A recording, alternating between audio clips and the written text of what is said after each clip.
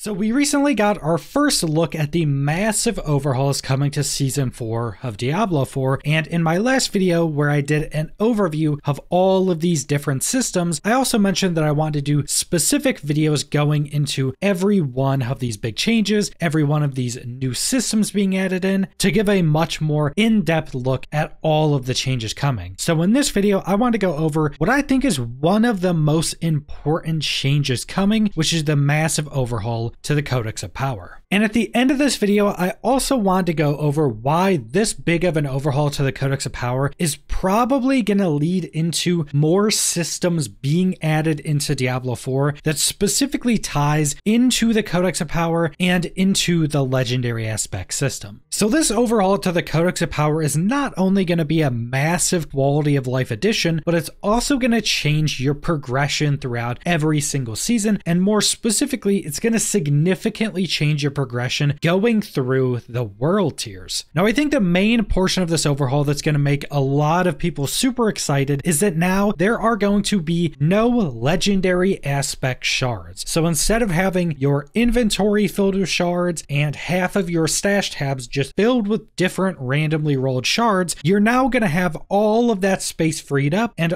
all of your legendary aspects are going to be in the Codex of Power. So when you take an aspect off of an item, it goes directly into the Codex of Power. And how they've gone about adding all of the powers only into the Codex of Power not only is a massive quality of life change because you don't have to be carrying shards and have your stash filled with shards, but it's also going to do things like allow you to switch builds much more easily, because this new version of the Codex of Power will now have every single legendary aspect in it. And when you go salvage a legendary item that'll have a legendary aspect on it, it will then upgrade that legendary power in your codex to however strong that legendary power on the piece of gear was. And you'll also have this shown in the UI of the new codex. So let's say you have a legendary power that can roll 1 to 100%. And let's say that legendary power has 15 ranks in the Codex of Power. So once you get one rank of that power in the codex, let's say you got the lowest roll you can possibly get, it would have 1 out of 15 shown in the codex. And since you now have that power in the codex with whatever roll you have, you can infinitely use that legendary aspect at the power you have in the codex. So 1 of 15. You can infinitely put that on as many items as you want. You're never losing it. You'll have it for the entirety of the season. But then let's say you get that same legendary aspect on a piece of gear. It now has a better roll. So you salvage that item. It gets put into the codex. Now you have 5 out of 15. So the roll on it is better. You will always have 5 out of 15 now with infinite uses. And then let's say you're in the end game. You finally get a perfectly rolled version of that legendary aspect on a piece of gear. You salvage it. Now you have 15 out of 15 on that legendary power in the codex. Now you will permanently have that for the rest of the season. You can put that max rolled aspect on as many pieces of gear as you want. And this is going to be one of the most significant changes to the quality of life. Not only do you not have to store a bunch of the same legendary aspects with different roll amounts if you want to switch up builds or you get new items, now you don't even have to care about getting that legendary aspect on any piece of gear because you always have it perfectly rolled, freely able to put it on any new gear you get. And the Codex of Power is also going to be shared between all characters on that specific realm. So if you're on the season and you get, say, a generic power max rolled, if you create any new alts, you can just instantly put that max roll on a new alt piece of gear, which will also help leveling quite a bit. And since the Codex of Power is saving all of the legendary aspects with different numerical rankings, such as 1 out of 11 or 15 out of 16 or 1 out of 6, the developers have decided that a lot of the legendary aspects are going to be stronger at the high end than they used to be. Because if you say have a legendary aspect that just has a roll range out of some random amount of damage, say up to like 3200 damage or something, if you split that into, say, 11 different ranks, it's either going to be lower or higher for the majority of legendary aspects. So they just made most of the aspects a bit stronger to fit into these new rankings. But this doesn't mean you're going to be getting extra power on all of your aspects while obtaining them in the same way, because you're also going to be obtaining these legendary aspects in a bit of a different way.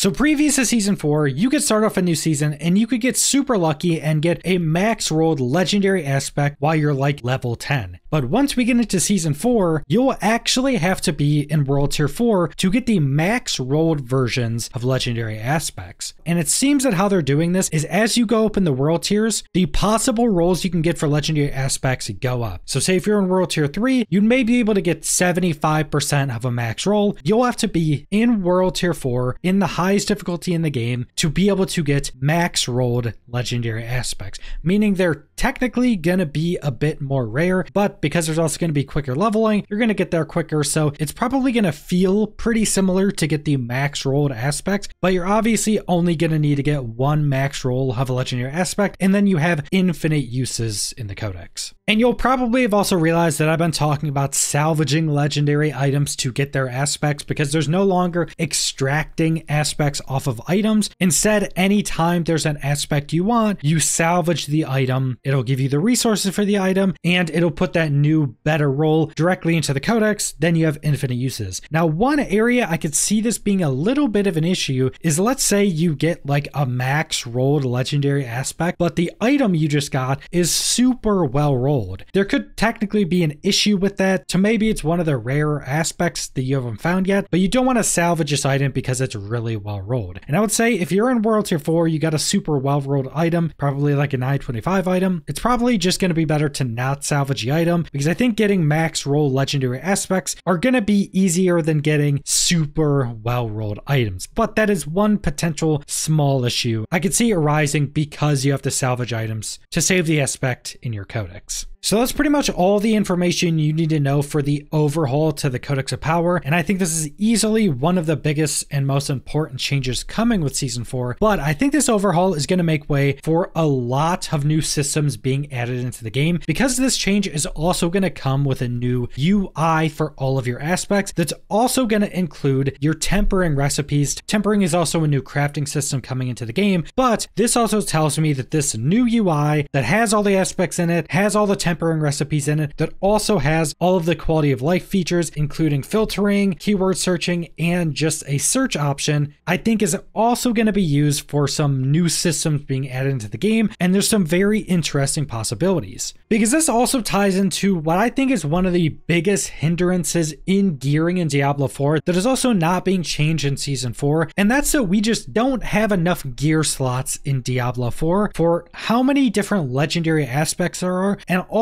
mixing in unique items, because some builds right now in Diablo 4 pretty much require you to have almost every slot with a legendary item in it so you can have all of the legendary aspects you need for a build, because a bunch of legendary aspects make builds actually work. So you may need all but like 1 or 2 slots for your legendary aspects, then you can put like 1 or 2 uniques into the build. And this becomes an issue because they're constantly adding in new unique items and new legendary aspects that could potentially have a bunch of interesting opportunities for builds, but you need a bunch of these legendary aspects to make this type of build work. And then you have, say, 1 or 2 legendaries that are also required for the build to actually work. So you basically can't use any of these new uniques or any of these new aspects. But if you added in a new system that would allow you to have some additional legendary aspects without needing to be on gear and just giving you the power of those legendary aspects, you could open up a ridiculous amount of new build possibilities. And there's a system similar to this in Diablo 3 called Kanai's Cube. Now, if you've never heard of this, the Kanai's Cube in Diablo 3 essentially allows you to put up to 3 legendary powers in this cube that'll give you the power of that legendary item just as its own power. So instead of needing to have that legendary equipped, you can just put that power in the cube and you will also get that power. So essentially what this does is either allows you to add in 3 new legendary powers to your build, or it just allows you to take off 3 legendary powers from those gear slots and put in new items in those gear slots, which opens up a lot of new build potential. And even though this was pretty good at that in Diablo 3, I think it would actually be much better in Diablo 4, because in Diablo 4, so much of our power, so much of our different effects are tied into the legendary aspect system. And I do also think that because the legendary aspects are so transformative and augment so many different things, that's one of the reasons why the talent trees in Diablo 4 aren't